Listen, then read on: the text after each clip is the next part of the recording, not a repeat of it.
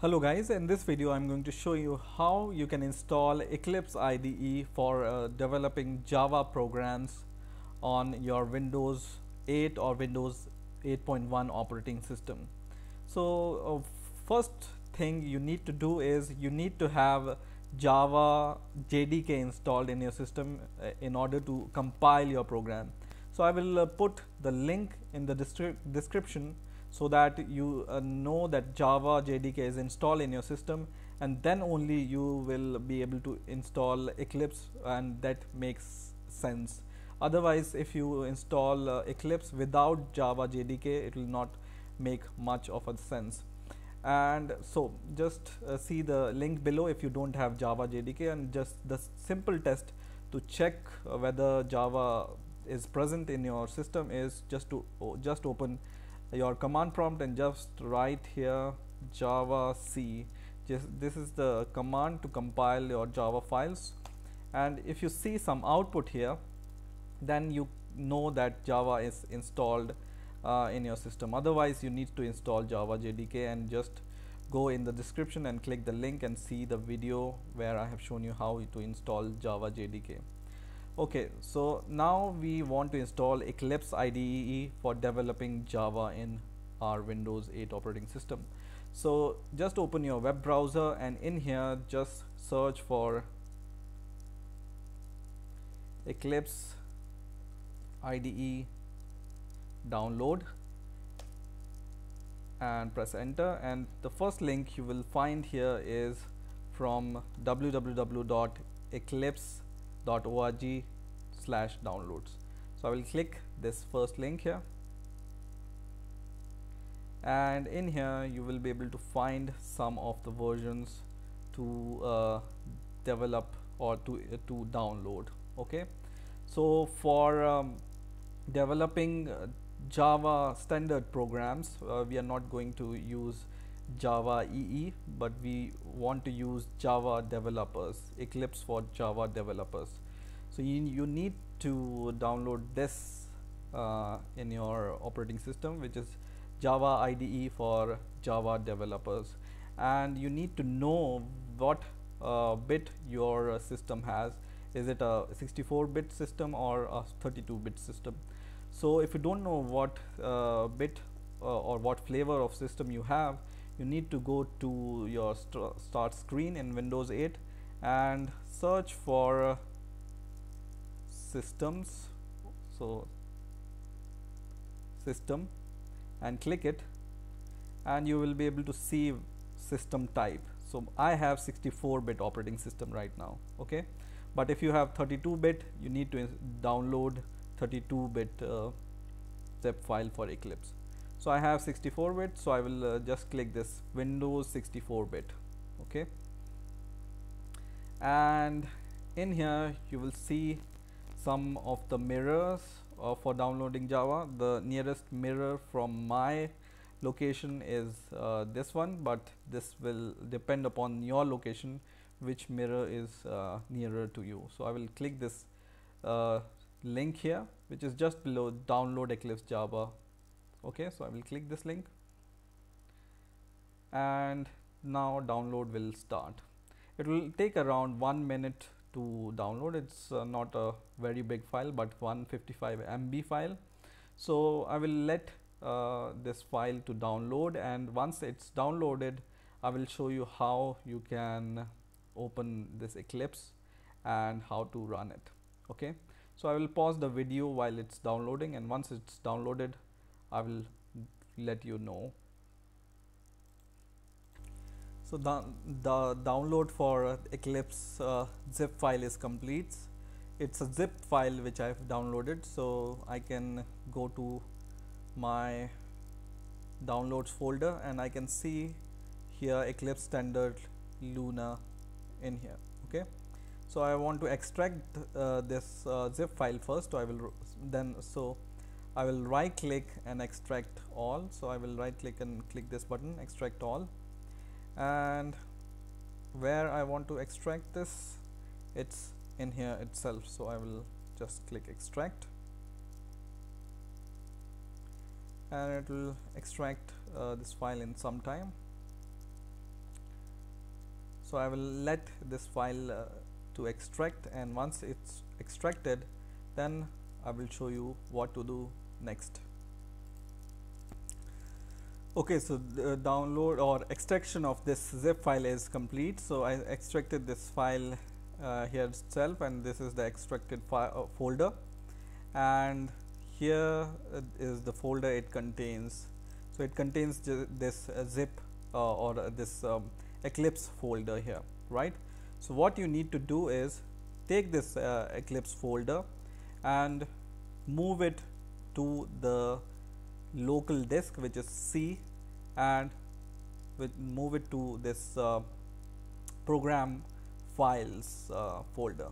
So just you can drag and drop in here, or just right click, cut this from here, go to program files and right click, paste it here. Okay, and press continue. So now your Eclipse folder is in your local disk / program files.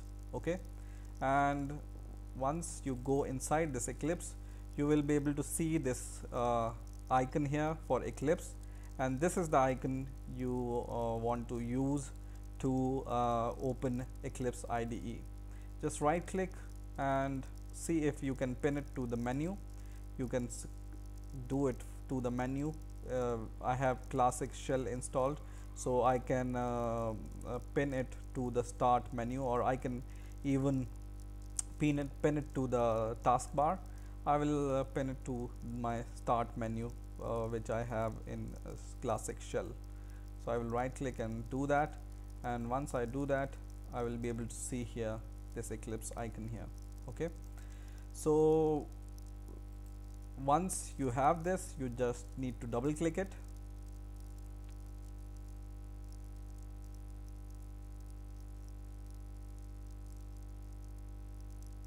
and for the first time when you open this Eclipse IDE, it will ask for the workspace which you want to use. This message will come in a moment, so let's wait for that message.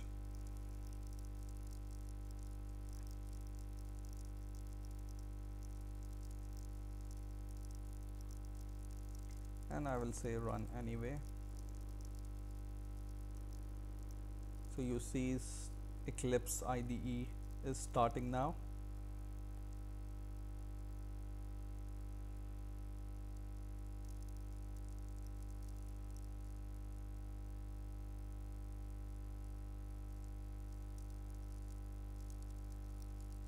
And I was talking about this workspace launcher.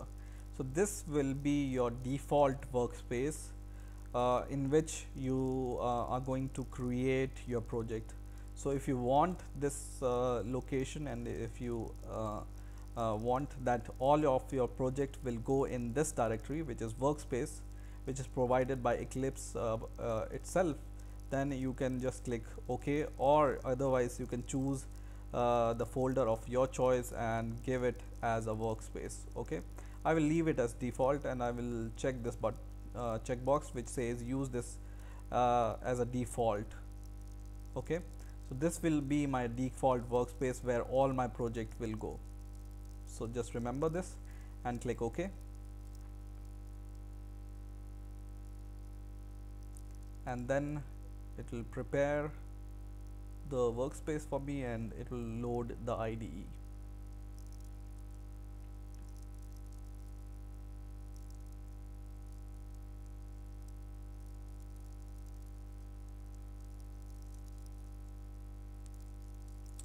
So now Eclipse has started. I will minimize all other folders, or I will close them completely. And for the first time when you open Eclipse IDE, it will look like this. It has samples, it has tutorials. You can just click overview of, or you can take an overview of this Eclipse. And if you want to make your first project, you need to go to this file tab here, go to new and click this Java project, because we want to make a Java project with Eclipse. and you need to give the name for your project. For example, hello world, and all other things I will leave them as default. So this is the Java runtime environment which my machine has. It recognizes, Eclipse automatically recognizes this. And the project layout, I will leave it as default and I will click finish. But this is not all, because when we create a project, it will not create any code for you. Okay, so what you need to do here is go here, or cancel this welcome screen from here, close this, and now you will be able to see your project hello world which we have created right now. But if you see here, it just have the source folder which is empty, so there is nothing inside this folder. So now when you want to run this, it will not run because you don't have any source code, right?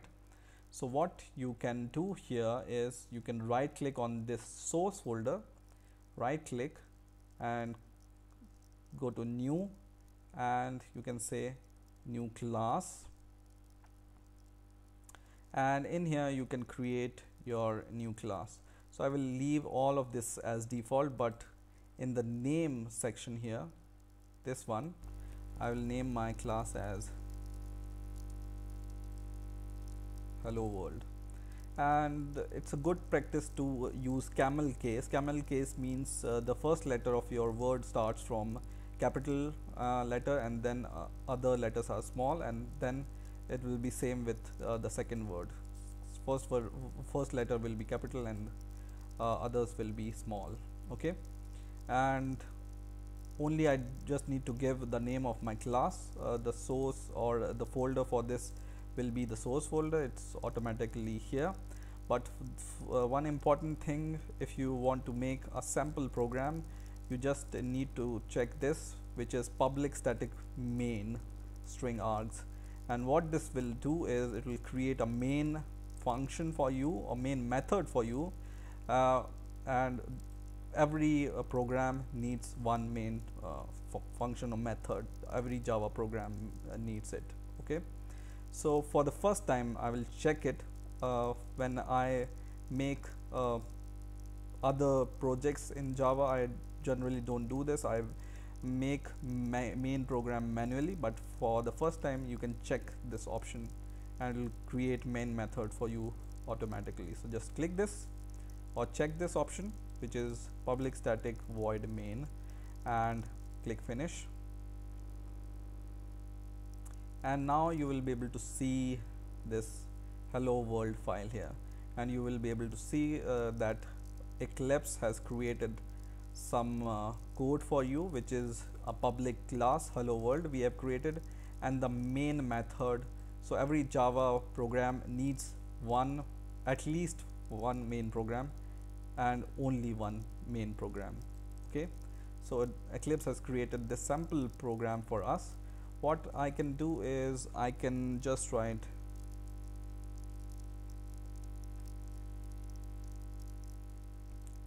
system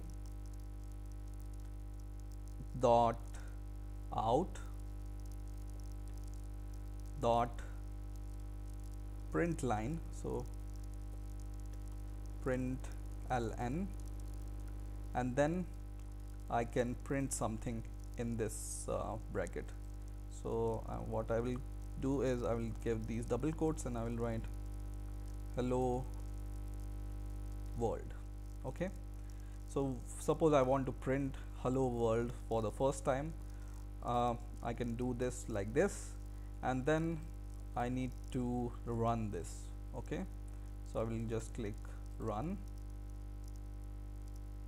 and for the first time when you compile your program, it will ask for this one. Just select this hello world.java file which we have created and click OK,